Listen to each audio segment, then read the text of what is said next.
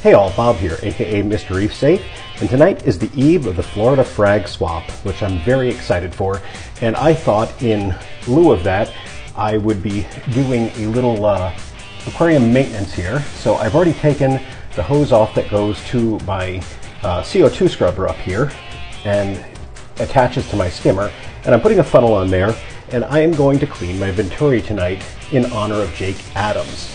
This is something I learned from Jake Adams years ago, and I've done ever since then. I do it weekly, and I take some hot water. Notice I'm saying hot water, not boiling water, and I am simply going to pour a little bit of that right down the funnel. Now this is RODI water, so it is fine if it gets in my tank, no problem whatsoever.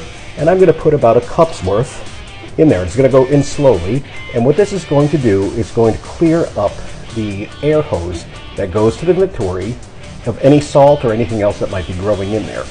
And it just cleans it up, and it makes the skimmer work a lot better. So I highly recommend doing this at least weekly, and if not, you're not going to do it weekly, try to do it as often as you can. This is an easy thing that only takes about a minute, and then you're done. And look at that. That's how easy it is. Now, if you're going to be at Florida Frag Fest tomorrow, I look forward to seeing you. And if not, just check it out. I'll be doing videos of it throughout the day. Thanks a lot, and have a great night.